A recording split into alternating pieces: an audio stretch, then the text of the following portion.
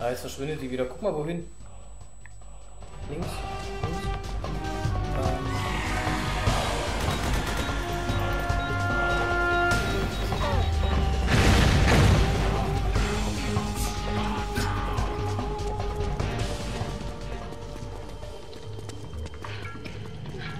Jetzt kann ich nur mal gucken, du hast vorhin noch irgendwas liegen sehen. Ich weiß nicht, wo. Ich? Aber das kann sein, falls ich wieder hoch bist.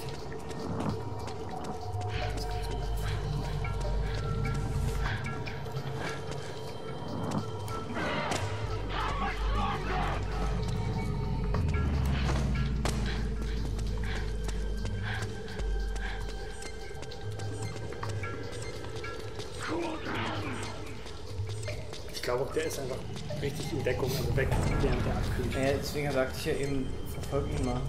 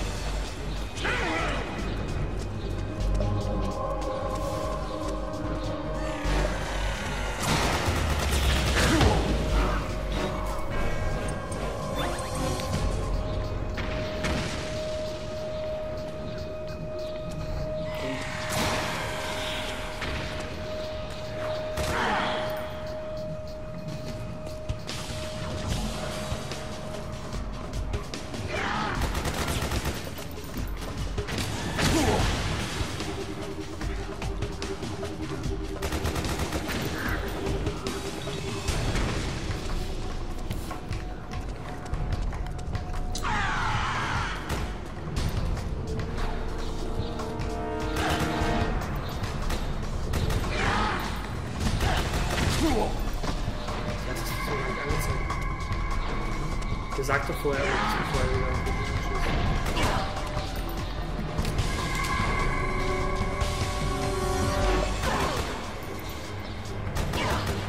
Schieß mal rüber. Schieß mal ein bisschen mehr, weil das ist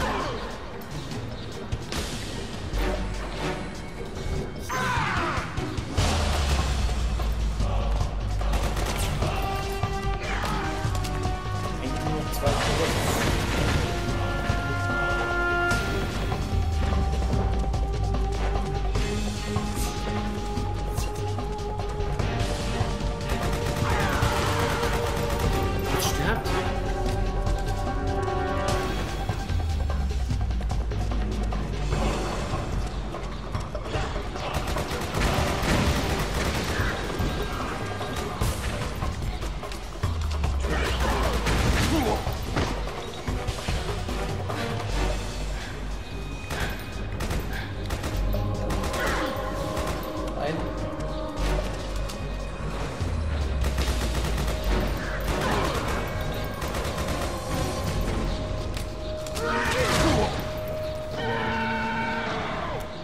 Double KO. Ich dachte jetzt echt, das wäre so lächerlich gewesen.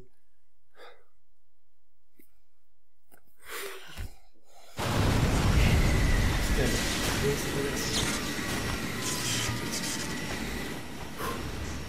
Ob jetzt auch so ein Face kommt, wie das tun? You bastards. I'll never forgive you. Never. I can feel the anger building up inside. Eating away at me.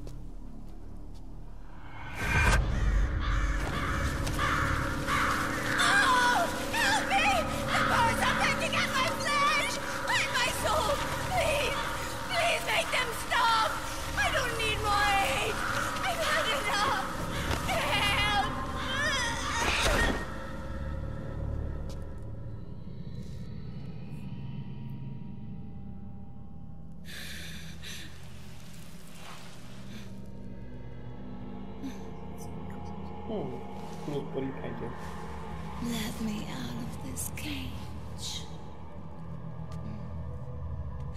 I don't need these wings. I don't need this range.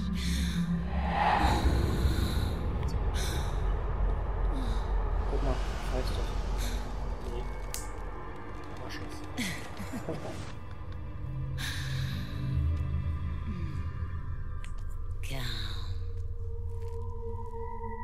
Let your anger flow.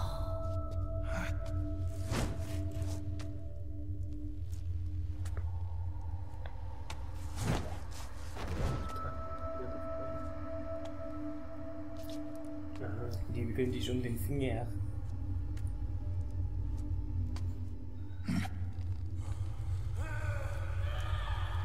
Also verschiedene Körperteile schießen raus bei der Snake! She's come out of her suit! Watch out! She's gonna try to grab you! Ach doch nicht. Stimmt aus.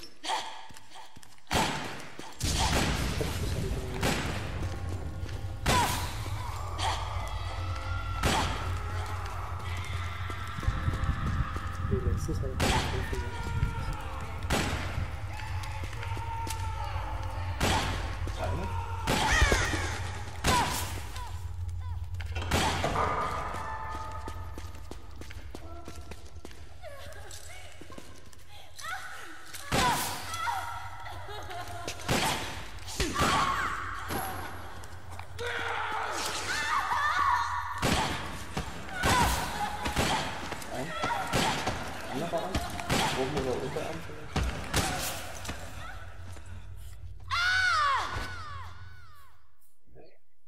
Letzten Aktion ist immer mehr Befreiung.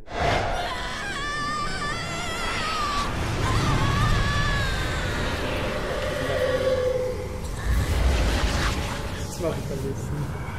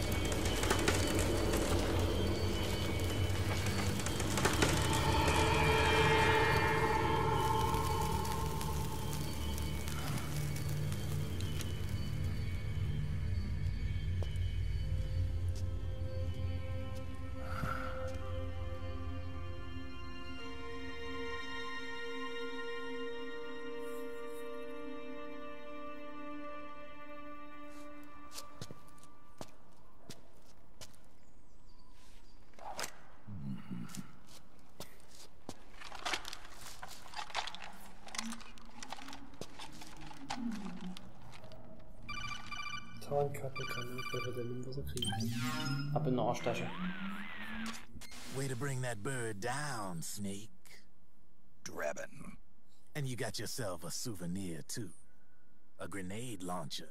Nice. That's a real user-friendly weapon. Not much use to me without an ID, though. I'll launder this one free of charge. What's the catch? Only that you give it to me when you're done with it. A weapon with that many decades of rage stored up inside it? Now that's a collector's item. How old was she? I'd say about 20. But she had years of soldiers' rage hidden away in that youthful body of hers. Soldiers? Yeah, the soldiers of Ake. A place that hasn't seen peace in a long, long time. She was captured by one side or another, and kept caged up like an animal, along with God knows how many other kids. Anonymous violence. Exactly. It's unknown whether her captors were with the government or the rebels. In any case, they got their kicks by abusing these helpless little kids day after day after day. That constant barrage, that battlefield rage slowly built up inside their bodies, their minds. The kids tried to keep each other's spirits up, always clinging to the hope that someone would come to their rescue, barely surviving off of scraps of food. But those soldiers didn't stop. They called the kids parasites and shit-eating ravens. Beat them even harder. Then one morning, the soldiers just up and left, leaving the surviving kids to be eaten alive by the birds. Almost like one of those sky burials. One by one, their bodies were picked apart by ravens' beaks, until finally the flock came for her. But by some miracle, their beaks cut her bonds instead. And like that, she was liberated. In that instant, she was filled with an uncontrollable rage, and it smothered her soul. She ripped the ravens pecking at her to pieces, and then went after the soldiers. And when she finally caught up with them, she waited until nightfall like a hunter awaiting its prey. They say that when a raven cries, a man dies. And that's exactly what happened that night. Screeching and cawing, she killed every last living being in the camp. Both the soldiers and the civilians they'd enslaved. In her eyes, there was no longer a difference. The cruelty her friends had suffered, the pain and humiliation she'd endured. Hers was the distillation of the rage that decades of war had imparted on those soldiers. It was her strength. And her greatest weakness. You're something else, Snake. You managed to cleanse Raven of her rage. No, seriously. You're the seed of war.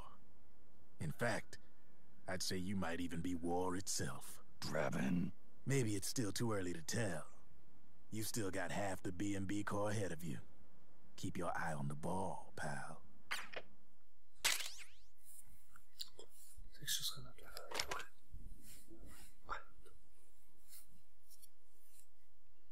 Habe ich noch ein bisschen? Naja, wenn jetzt die Möglichkeit besteht, machen wir Pause. Mhm. Ja, aber das war ja klar.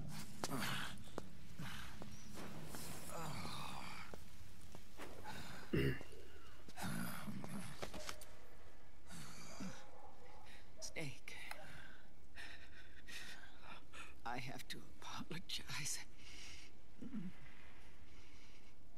The 3 vans that came out with us are decoys.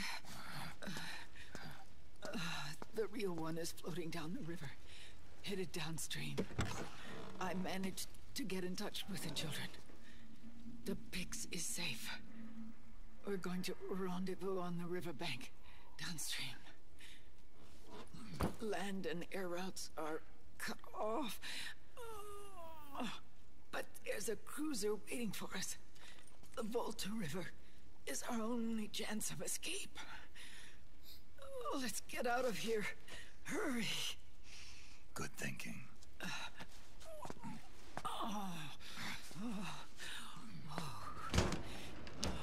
Ist das sogar dieselbe Hüfte? Muss ich damals schützen? Also, ich denke an.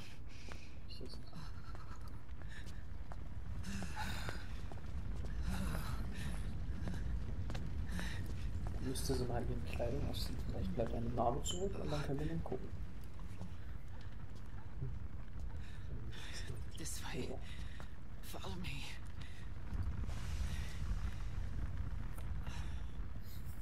I don't need to feel the wind anymore.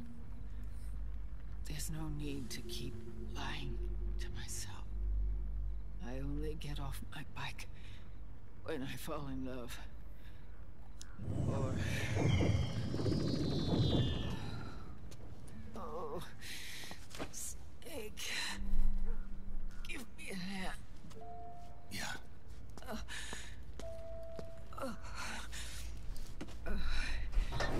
The underground aqueduct leads to the river. There should be fewer of them down there. Oh.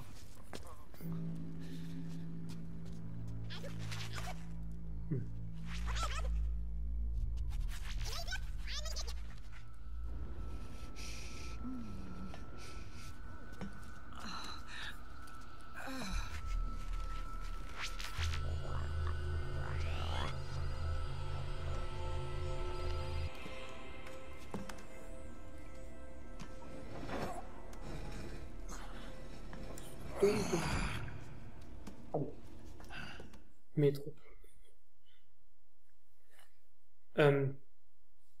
Ja.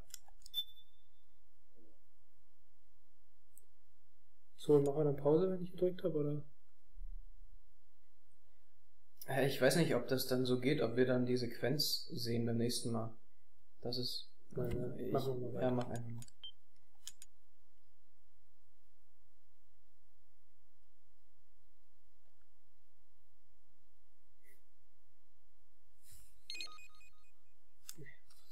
Ja, pass auf.